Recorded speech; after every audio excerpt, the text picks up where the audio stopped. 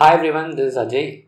In this video, we are going to see register level programming using Arduino. That is, we know that Arduino Uno has atmega 328 controller on the board. So we are going to use that controller and use the datasheet and write register level coding so that we can perform some operations. So that's what we are going to see here. So let's get into Arduino. Here you can see that we are going to use Arduino IDE for writing the same code, but usually Arduino IDE has a pre-built that is built-in library functions which are being used for uploading codes to different Arduino boards. And now we have Arduino Uno. In this particular video, we are going to discuss on Arduino Uno, and also we are going to discuss on register level programming and not library functions. For that, we'll have to use this header file, that is avr/io.h to use any AVR controller here, and then we are going to use delay.h for using the delay library, just like you can create it using even for loop. Now I'm trying to use delay.h, which is already available in Arduino library. And then this is like we are going to write a simple C code with the int main function where we are going to use ddrb equal to 0x20. Why am I using this 20? Is we know that this 20 is pin number 5, that is from 0 to from pin 0 to pin 7, port B. We are going to configure the direction of the pin, that is this is going to be the 5th pin. Why is it 5th pin? The reason is on this display you can see that port PB5 is on our Arduino board. Pin number 13 is connected to LED, which is actually port B, pin number 5. So we are going to use PB5. That is the reason we have used 0x20 hexadecimal value to configure that as an output. And that we can see one more register, that is port B register, which is used to write the data to the port, and that is actually going to be returned to the interfaced device. So let's see these two registers. So I have atmega 328 data sheet where I have port B register in IO multiplexing, and you can find DDRB using find, and here or you can directly go through the IO multiplexing. Here we have detail index, you can go through there. So we have port B data register where it says that when addressing IO registers data space using LDNST instruction, the provider offset must be used. So if you want to write anything, you can write using this, that is PB0 to PB7 we have the data, so 8-bit data can be written. And here you can see we have DDRB, which says that is port B data direction register. So it is like when using IO specific commands in and out. So it is like if we make it 1, it becomes output. If the particular pin is here, if particular bit is written as 0, it becomes input. So that is what is this register. So we are using only port B because pin number 13 is belongs to pin number 13 on Arduino board belongs to port B. Now I've written a simple code here. Next I'm going to upload this code. I've connected Arduino board to the PC, and here you can see it is connected to COM29, and now I'm going to upload the code.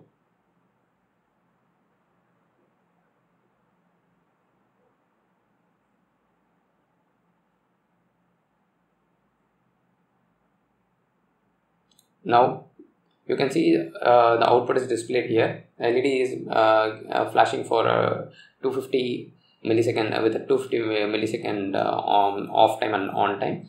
So next what you're going to see is we are going to see one more example, that is UART. We have serial communication, so we are going to see another example, that is UART. We have the same header files and delay function here, and here we have UBRR0L, that is to set the baud rate baud rate. We have to use this particular register, and we have UCR0B, that is to enable the transmit register, and even if you want to receive, we can use RxEN0. So I'll show you that register now. Here we have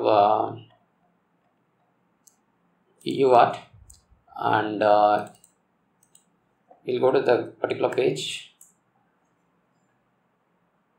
Here we have UDR0, which is actually the buffer where we load the data to be transmitted or received. All comes into this buffer. It is an 8-bit buffer, and it says a TXRXB, that is, it is going to receive the data. It is going to be acting as a receive or transmit buffer. And then we have UCSR0A, that is control register, where we are going to use, this is going to be the status registers, all going to be flag register to indicate whether transmission has occurred or a reception has occurred. We can use this register. And then we have another register, that is UCSR0B, where we are going to enable the transmit and receive. If we enable this TXEN, we can go for a transmission, or RxEN is enabled, then this particular bit is enabled, we can also perform a reception. And we have used TXEN, we are going to only transmit and check. And then we have TXB80, which says we are to, in order to use 8-bit, that is TXB80 is the 9th bit data in character to be transmitted when operating with serial frames. So we have enabled both the bits here. So next we have set TXEN and TXB80. Next we are going to check whether the buffer is empty or not. Like when we are going to transmit a data, we will load the buffer with the particular string or the character which we are going to send, which is an 8-bit character. So we have to see whether the buffer is empty or not. So to check buffer is empty or not, we are going to use this particular bit, that is UDRE0. And we are checking whether it is 1 or 0. If it is, we can see here, there is again, we have UDRE, and it says writing to bit 1 enables interrupt on UDRE0 flag. It is to check whether it is empty or not. So next we have UDR0, which we discussed. It is actually the buffer where we are going to load the character. And now this has been taken as a function, and we are passing the value, that is simply a text, a simple character, that is ASCII A. And again we are calling the same function for a new line and adding a delay function that is actually continuously performed using a while loop. So let's upload this code and check the output.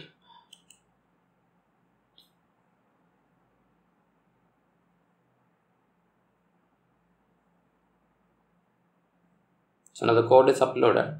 Let's open serial monitor, and I've set this baud rate to 9600. So we are getting text A here. So you can also send strings if you want, and we'll have to write the function accordingly and the code accordingly.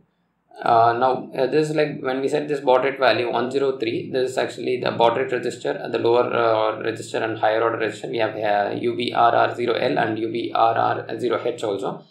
So that can be seen here. Again we have baud rate registers, which is actually here, which says talks about baud rate. Here we have 1 megahertz, 1.8 megahertz, and we have 3.6 and 8 megahertz. And in Arduino Uno, we know we have 16 megahertz. So the value for 9600 to be set is 103, which 103 sets in lower order register. So we can add this value as 103, that is decimal value or hexadecimal value. You can convert the equivalent hexadecimal value and also load that in that particular register. So if you are using an 8 megahertz crystal, we'll have to go for 51 for 9600 baud rate. So this is what we have to do, and based on that we decide this value here, that is 103 or 51, based on the controller, like Arduino board which we use here, and based on the controller to say, that is Arduino Nano uses a different controller, or if Arduino Atmega uses a different controller. And accordingly we'll have the crystal oscillator, like 8 megahertz or 16 megahertz crystal. Based on the crystal oscillator, this value is set. So this is what I wanted to tell you in this video. We will meet in another video. Thank you. Thanks a lot.